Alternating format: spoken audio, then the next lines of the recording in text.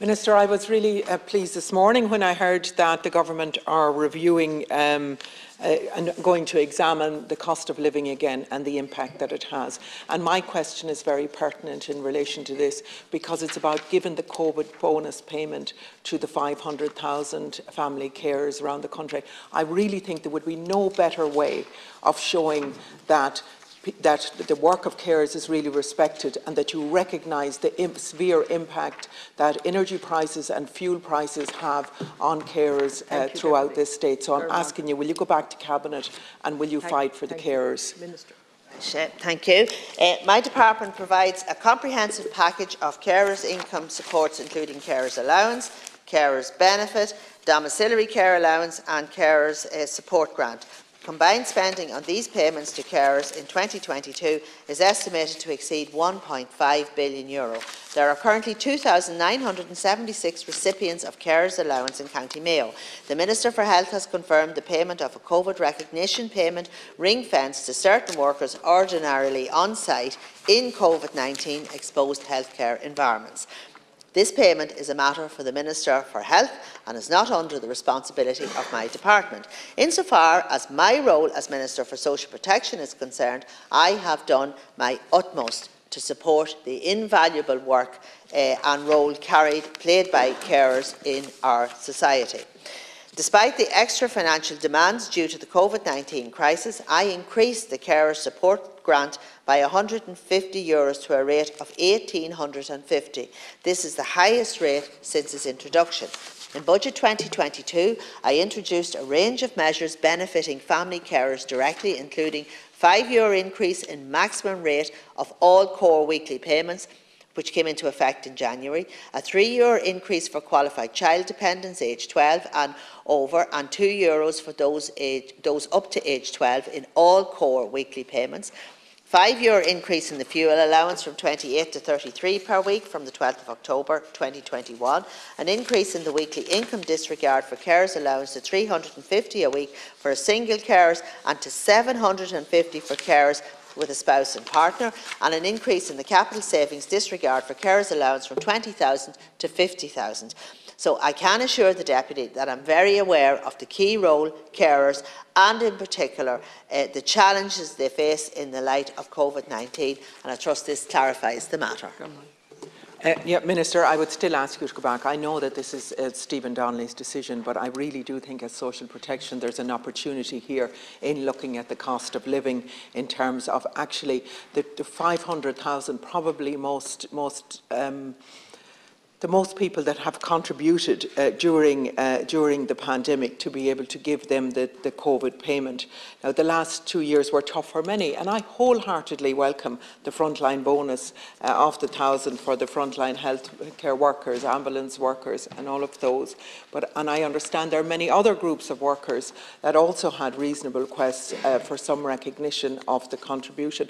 But carers, their shift never ended. And for carers, the respite as well, they didn't have that. They often didn't have the schooling as well. They really were the ones, and we know them all in our communities, and I know you know them, Minister, that were there, that didn't get a break at all. And I really think, and I would ask you to go back and just fight for that at this particular time. Carers living in rural areas that have to pay fuel and for going to hospital appointments, all of that, for heating their homes. You know the extra costs that are involved. We could do this as a once-off payment in recognition of their work. Minister. Thank you. And Deputy, you're right, carers do incredible work, and I accept that, and I meet them as well in my constituency, and we help them fill up the forms and we help them to get the payment and all of those things.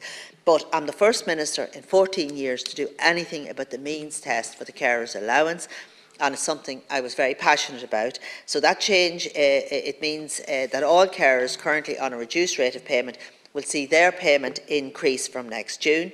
It will also mean tens of thousands more carers who didn't qualify up to this point, due to the income threshold, will now qualify for the payment, and the increase in the income disregard for a couple was something that I really want to improve, because I'm aware of a lot of carers where a partner, usually a mother, might have to give up her job to care for a sick child, but because the husband was working or because they had savings, they just didn't qualify.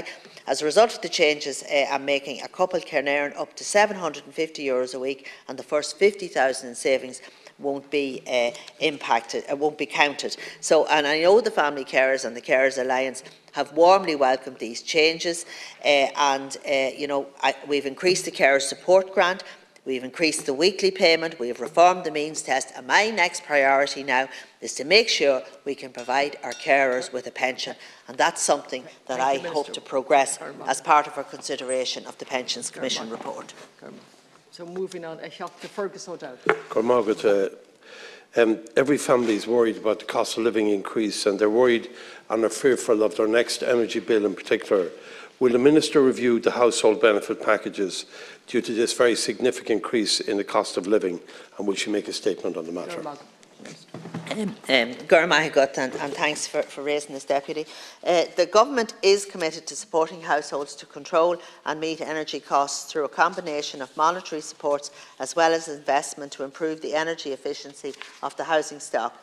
The household benefits package comprises the electricity or gas allowance and the free television licence, and is just one of a range of supports my department provides to assist people with their fuel costs. My department will spend approximately €273 million this year on the household benefits package, supporting over 484,000 households. As part of the overall welfare budget package of €600 million in increases that I secured for 2022, I was pleased to be able to increase the fuel allowance payment by €5 per week, effective from budget night. The rate now stands at €33 per week and supports over 375,000 customers at an overall cost estimate for 2022 of €366 million. Other payments, such as increases for qualified children, the living alone allowance and the working family payment, are also shown to be effective in supporting those households who will be most challenged by increases in energy costs. Again, I was pleased to be able to bring forward increases in these payments valued at €98 million in a full year as part of Budget 2022. Any decision to enhance the household benefits package would have budgetary consequences and would have to be considered in the context of overall budget negotiations. In addition to the regular weekly and monthly payments, the Department can also support people through the use of discretionary payments, including through the exceptional needs payment and through a special heating supplement under the Supplementary Welfare Allowance Scheme. The recently announced electricity costs emergency benefit payment is a key measure being developed by the Government, led by my colleague the Minister for Environment, Climate and Communications, to help mitigate the effects of the recent rise in electricity prices on all domestic customers in the state. Thank you. Thank you.